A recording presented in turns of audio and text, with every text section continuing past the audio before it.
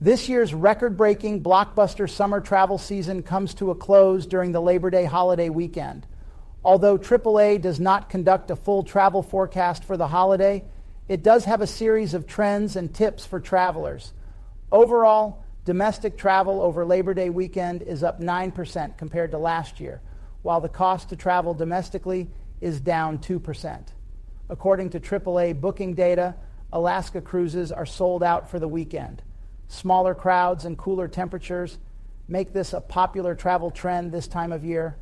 That's why Seattle is the #1 Labor Day weekend destination, up nearly 30% from last year when it also topped the list. Anchorage and Juneau are also on the top 10 list of Labor Day destinations. If you're interested in going on an Alaska cruise next summer, the time to book is now to lock in the best rate and ensure you get the type of cabin and scenic views you want, said Debbie Haas, Vice President of Travel for AAA. Other Labor Day destinations include Myrtle Beach, Orlando, New York, Boston, Las Vegas, Denver, Chicago, and San Francisco. INRIX, a provider of transportation data and insights, says car travelers should avoid the afternoon and early evening hours of Thursday and Friday, as those times will be the most congested.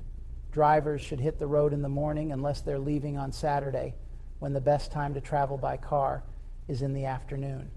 Travelers returning on Sunday and on Labor Day should leave as early as possible to avoid heavy traffic in the afternoon.